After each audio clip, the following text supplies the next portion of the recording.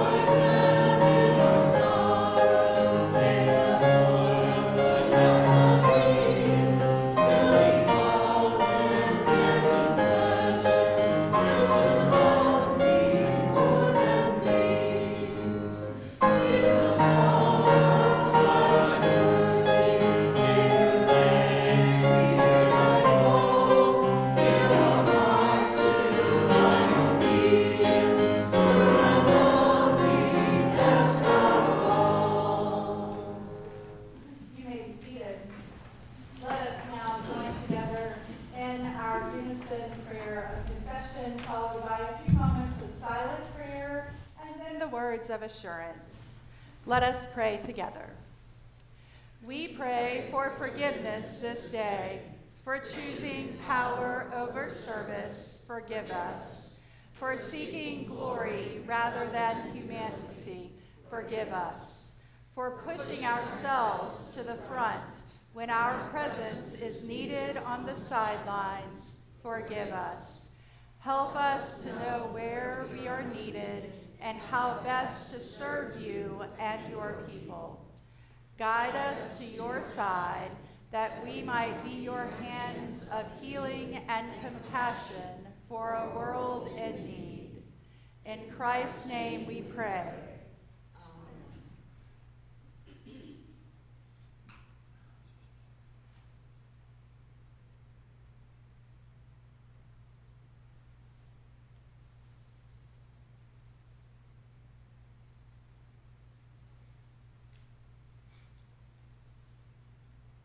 I invite you to hear now these words of assurance. Our God deals gently with those who stumble, who lose their way, and who get dazzled by wanting power and glory. That is good news for us. We are forgiven and graced with new life. Thanks be to God.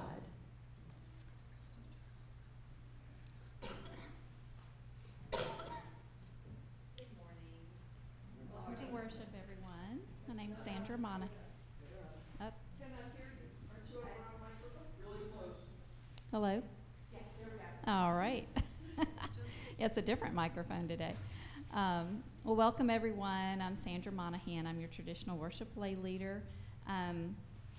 If you are new here, I would love to invite you to fill out a green card and put it in our offering plate today so we can connect with you this week. And if any of you have any questions about ways to get involved here at Crozet UMC, please feel free to reach out to me anytime, and I'll be at the back of the sanctuary after the service.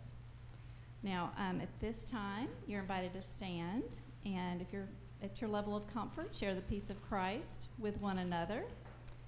And as you do stand now and greet one another, as you do, we invite any children who are present this morning to join Pastor Christy here at the front for the children's message. Now may we pass the peace of Christ to one another. Thank you.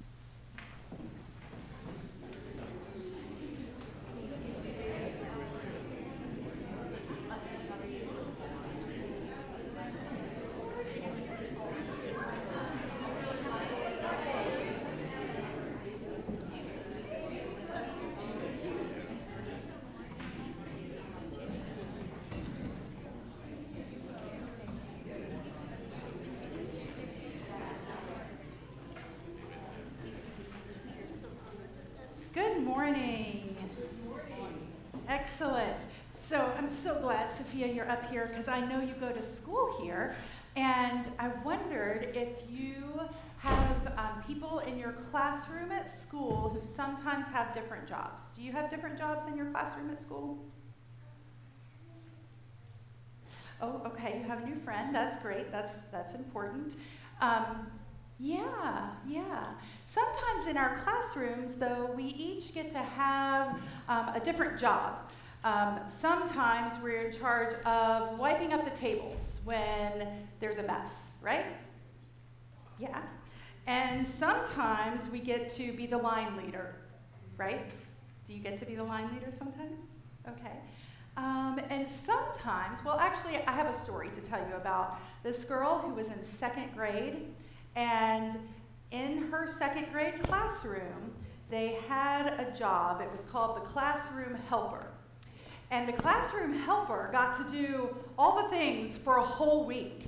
So she got to lead the line, and she got to help clean the tables, and this was the part she loved the best. If the classroom was a little too rowdy, she could raise her hand, and whenever the classroom helper raised their hands, what do you think it meant?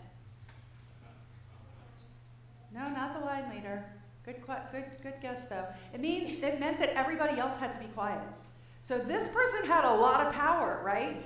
So if they felt like things were getting out of control, they could raise their hand, and the whole classroom would have to become silent. So she really liked that job, right? So then, guess what? The teacher was going to be gone for 3 weeks. And they were supposed to rotate who was going to be the classroom helper every week. But do you know what she did?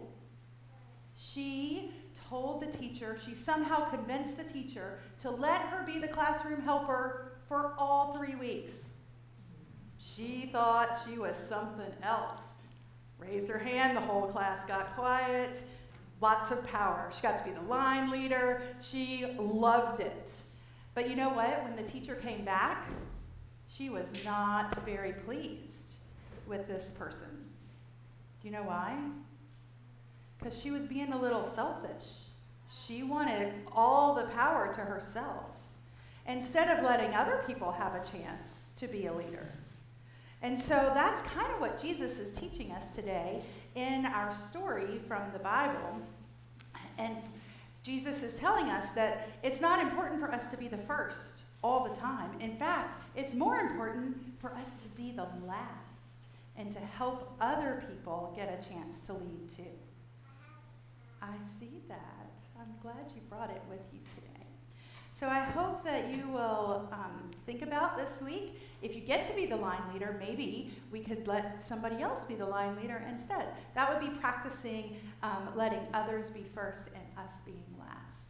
And I think it's something that we can all practice as well. So I invite you all to join me together in our prayer. If you'll put your praying hands together and you can repeat after me. Okay.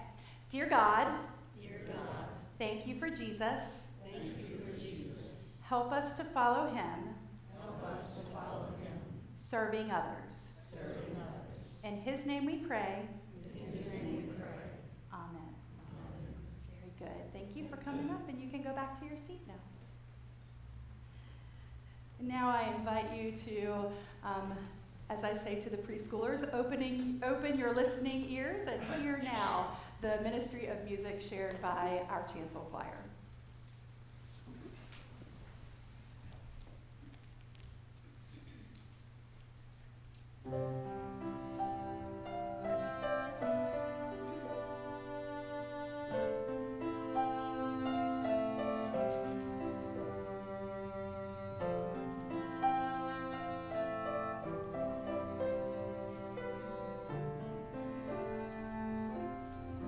I have decided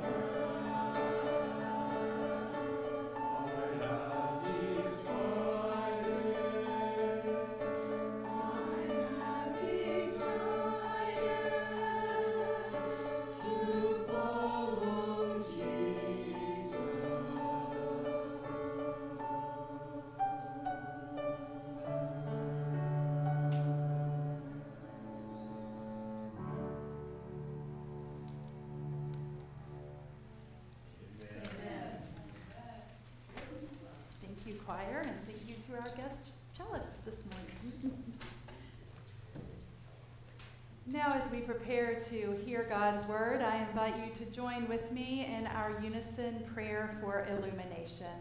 Let us pray together.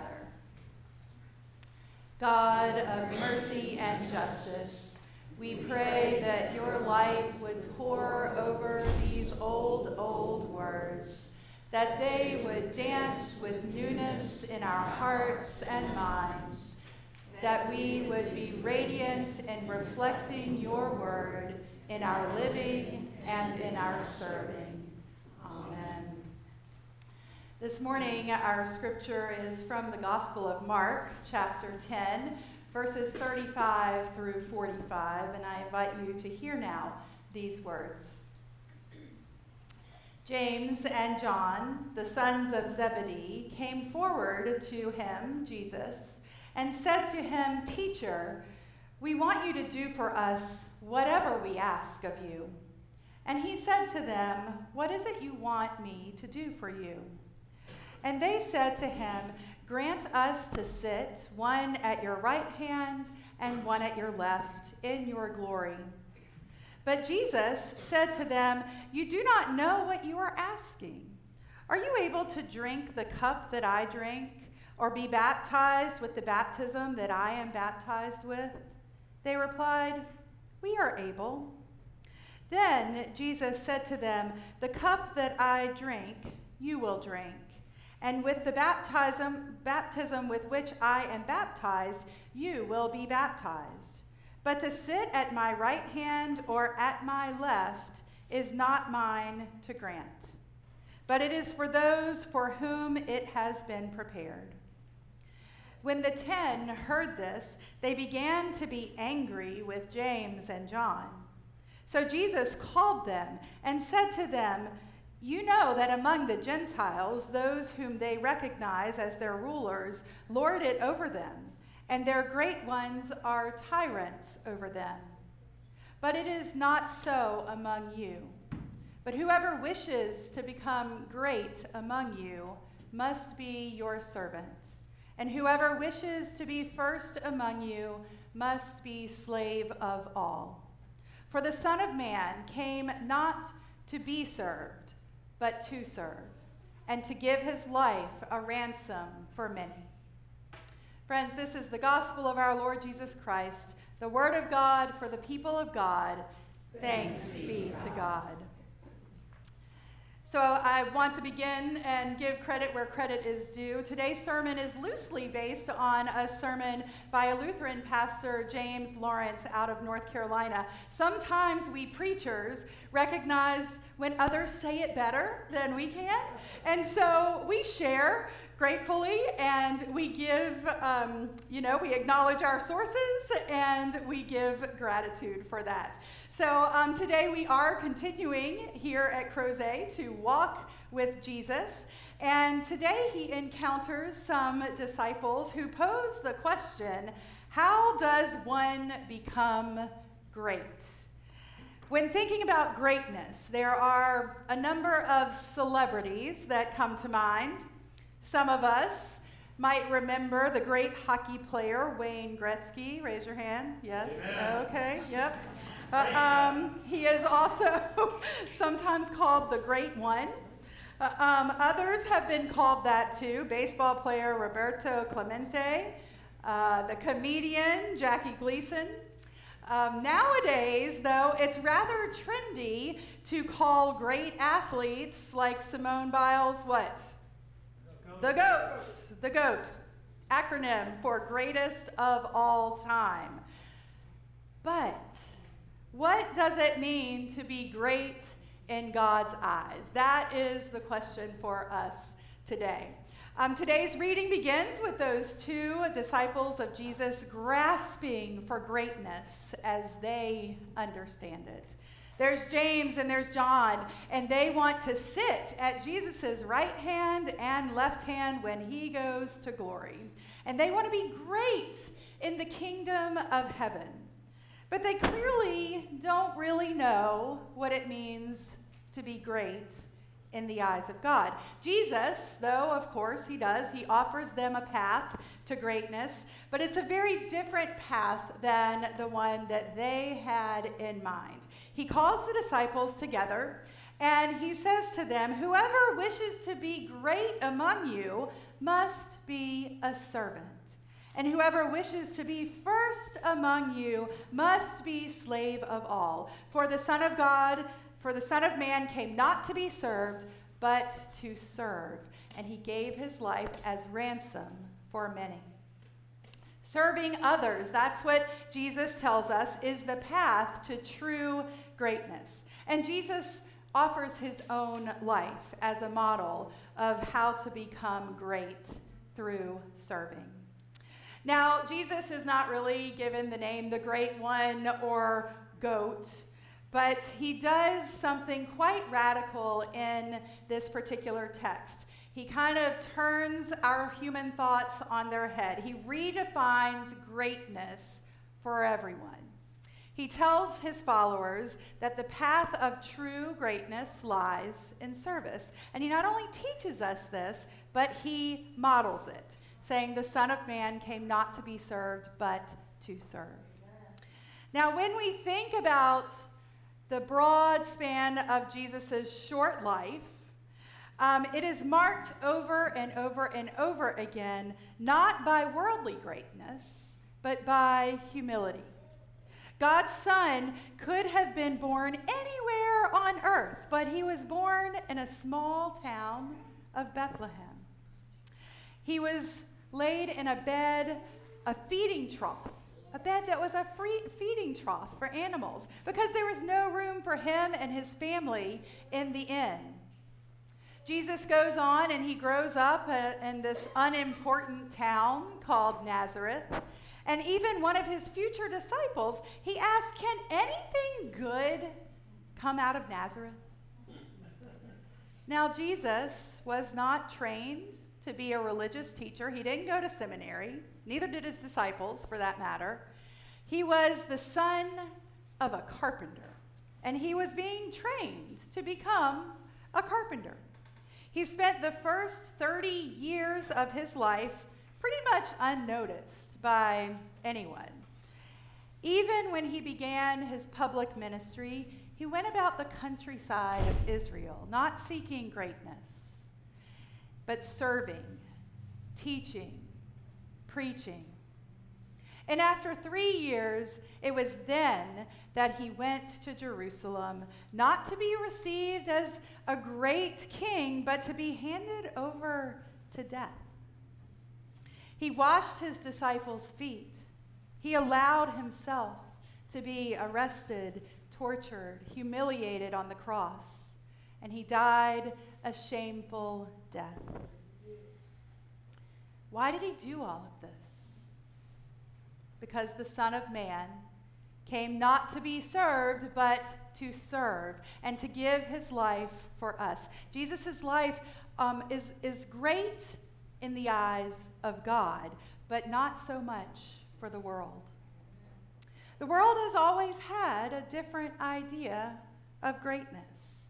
And so did Jesus' own disciples, as we see in this morning's text. He invites us, his followers, to do the same, to learn what it means to be great in God's eyes, to serve others, to spend our lives seeking out opportunities to give others what Jesus has given us. This seems so countercultural in our world today. When we look around, clearly the more popular choice is to be served. Think about vacation destinations. They don't try to lure us by inviting us to come. Okay, Mary Alice, this excludes you. To come and cook their own meals. They don't invite us to come and clean our own rooms. Most restaurants don't try to attract customers by telling them that they can come and they can eat and they can then wash the dishes afterwards. That's not how it works. In the eyes of the world, the path to greatness clearly lies in being served in more and more ways. We think that we can be assured that we have really made it when we spend our lives being served by others. But even for great people, for people who achieve that goal, they are often left with emptiness in their lives. Being served by others may make us uncomfortable, but it may make us comfortable, but it doesn't always make us happy, does it? Albert Schweitzer was 30 years old when he abruptly decided to change the course of his life, and he became a mission doctor. He abandoned a promising career. He had gone to medical school, and he had already become a doctor, so things were working out well for him. And then he headed to Africa to become a medical missionary. He eventually built a hospital in a leper colony, and in 1952, he was awarded the Nobel Peace Prize for his efforts of serving others. What is striking about Schweitzer, more than his many, many accomplishments, is that he discovered the secret to true greatness, that we are called not to be served, but to serve others. And that when we live with this desire in our hearts and in our souls to serve others, that is where we find true happiness and meaning and fulfillment that we cannot get anywhere else. Albert Schweitzer summed this up in his famous quote that says, "Every person I know who has been truly happy has learned how to serve others in some way." Those who are truly happy are not spending their lives lying on a beach somewhere having people bring their food and drinks to them, as much as we might dream of that. Those who are truly happy and who have found a meaningful life have learned to serve others. So when you think about it, all of our ministries here, our ministry opportunities at this church, give us the chance to practice and learn this lesson. Just yesterday, as I mentioned, we were able to serve others around the globe, around the world, y'all. By combating world hunger, we packaged 10,000 meals. Serving others makes God happy. It is what Jesus teaches us, and it is essential to being a faithful disciple of Jesus Christ. Serving others can make us happy because we discover that life is not all about us and about our happiness and about our comfort. Everyone who has been truly happy has learned to make a difference in the lives of others. When we think about those great people like Gretzky and Simone Biles, it seems as if us regular folks like you and me, we might never really achieve that kind of greatness. But when we walk with Jesus, friends, in an attitude of service, we will be great. Everybody will be great in God's eyes. Everybody can serve. We had all ages there yesterday, and every person made a difference. We only need to have that heart of service and grace in our souls. And some of the greatest people this world has ever seen have had little more than that. A heart full of grace and a soul generated by love.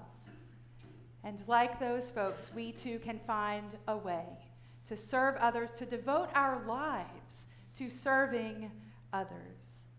Following the example of Jesus, looking for opportunities to give others what Jesus has given all of us, we will become truly great in the eyes of God.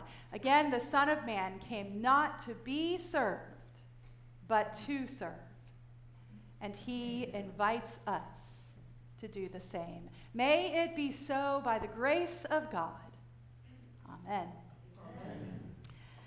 This morning, as we respond to God's word, I invite you to stand as you are able and let us join our voices in this morning's litany of response. Please stand.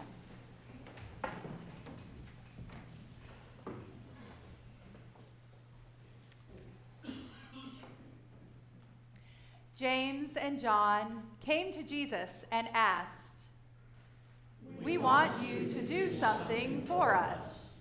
Jesus responded, "I will do it if I can. We want places of honor in your kingdom." Do you understand what you are asking? You will have to go through the same trials that I am about to endure. Yes, we can. However, God alone will choose who sits at these places of honor. The other disciples became angry when they heard about this conversation. Jesus reminded them, "Whoever wants to be great must become servant. Whoever wants to be first among you must be your slave." Jesus, help us become the servants you have called us to be. Glory.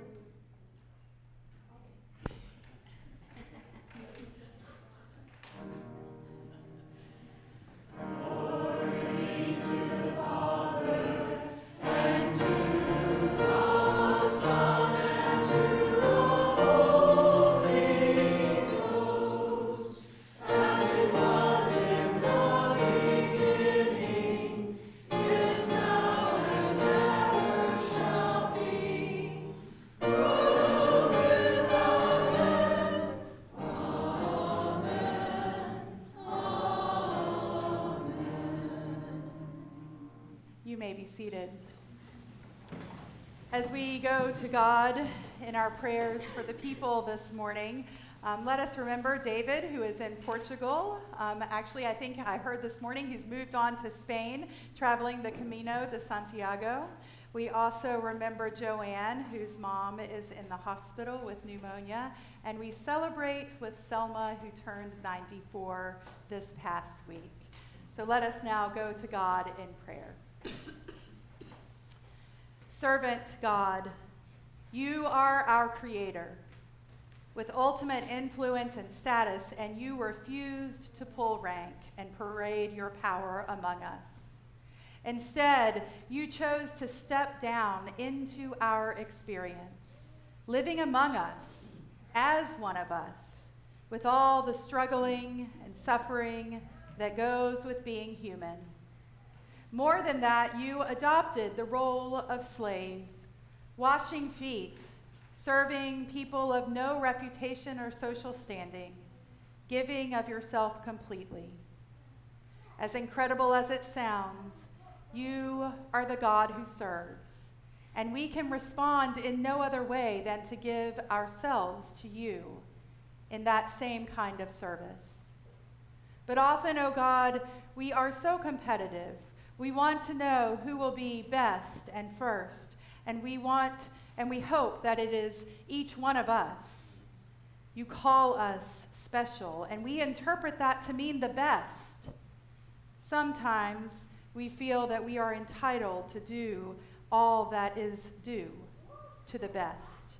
Jesus reminded us that the best are the servants, those who are willing to help others, to witness to others, not for their own honor, but for God's honor and praise. For far too long, we have decided that we know what is best for the world. We want to run the whole show, but we don't want to listen to you, oh God. But you want to bring peace. You want us to listen to the needs of others and their wants and desires. We want to impose our own wills. Sometimes we have gotten off track. Bring us back, patient God. Shake the dust from us and nourish us with humility and with the joy that comes from truly serving as you serve. Help us to be the kind of disciples who serve you faithfully. And as Jesus prayed, so now let us pray together as he taught us, Our Father, who art in heaven, hallowed be thy name.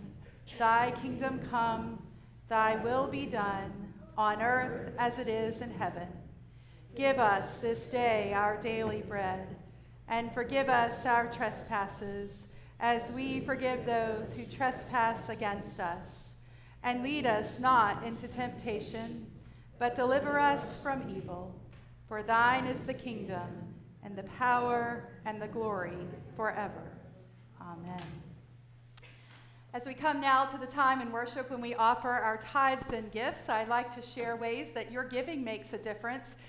Over the past few months, while you're looking forward to Thanksgiving and Christmas, we are already planning out for worship into 2025. That means we've already ordered our 2025 calendars and our worship planners so that we can be prepared for the coming year ahead. Along those kinds of expenses, we budget about $2,000 a year. And so that is just one tiny way that your giving helps support the ministries here so that we can do the work of God at Crozet United Methodist Church. And so as the ushers come forward, I invite you to give back a portion of what God has given to you. I invite the ushers to come forward.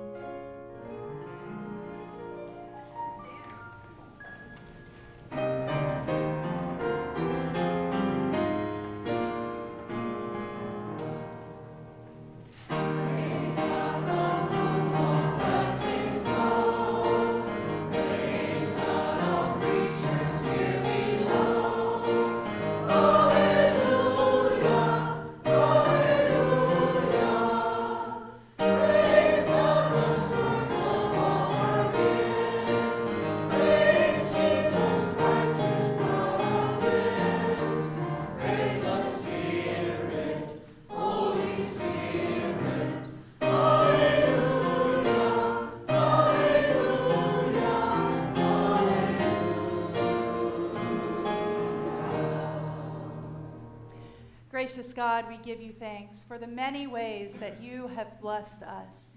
As we give these gifts back to you, we ask your blessing on them. Magnify them. Help us to use them in service to you so that we might model your service to the world.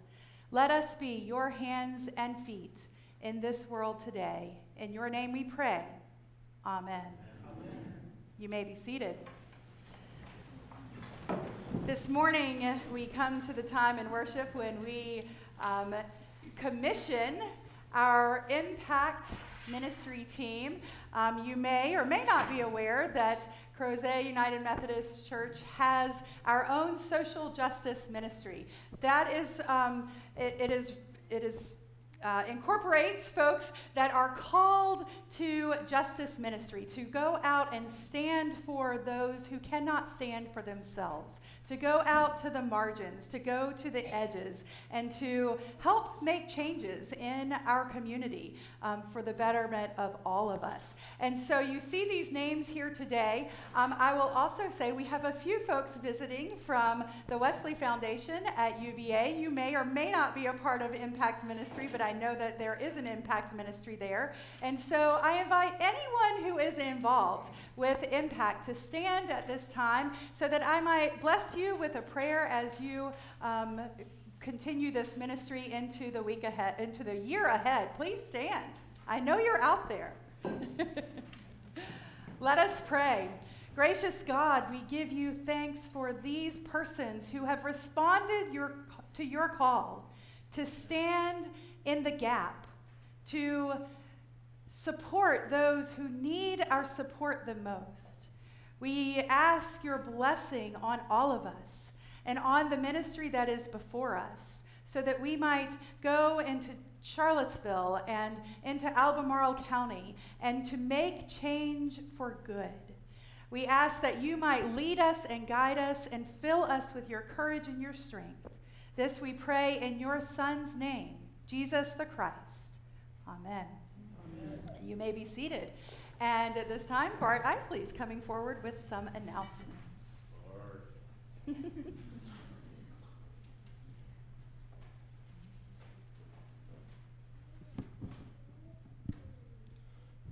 Can you hear me? Yes. Oh, awesome. Okay. So let's start with Fall Walking Group. In conjunction with our new worship series, Walking with Jesus, we're conducting a Fall Walking Group. You're invited to join Pastor Christy and our lay leaders, Sandra Monahan and Joanne McDaniel, for a fun opportunity to connect with one another and our community and get in our exercise at the same time. Join us at the church at 7:30 a.m. and or 6 p.m. on Tuesdays, October 22nd and 29th. We'll take a casual 30-minute walk and enjoy the fall leaves and brisk temperatures. As I said last week, I wouldn't be at Walking Group, but I heard it was great. So, it's awesome. Charge Conference is now set. The district superintendent has scheduled our 2024 Charge Conference for 4 p.m. Sunday, October 27th at Aldersgate UMC. UMC defines a Charge Conference as the basic governing body of each United Methodist local church and directs the work of the church and gives general oversight to the church council. In years past, a Charge Conference focused on an individual church. However, with our district superintendent supervising over 100 churches, this conference will focus on churches in the Charlottesville area. The Charge Conference is open to all. For more information, contact Doug Gaskell at churchcouncil@CrozetUnitedMethodist.com. There's no slide for it, but middle school and high school youth tonight. Middle school at 4:30, high school at 5:30. Love to have anybody out for that. As we talked about last week, we've entered a critical portion of the year for the church's giving. We're asking you to join us to restore and renew through giving this fall. After last week's giving, we now need $157,229 for planned ministerial expenses through the end of the year, facilities projects we've already undertaken, as well as current and future transition expenses. Take a look at our progress, and you can keep track of it on the tracker, which I'm still super proud of. And thank you so much for your consideration and continued support of Crozet UMC. That giving fuels incredible events like the one we held yesterday. More than 50 volunteers came together at Crozet UMC Saturday morning in partnership with Rise Against Hunger to pack 10,368 meals for Rise Against Hunger in 2 hours and 18 minutes. Yeah, that's awesome. Let's clap again for that. So thank you to all the volunteers that packed meals or organized or set up the fellowship hall. Thank you to everyone who came together to give more than $8,000 to help alleviate global hunger. Here's a slideshow.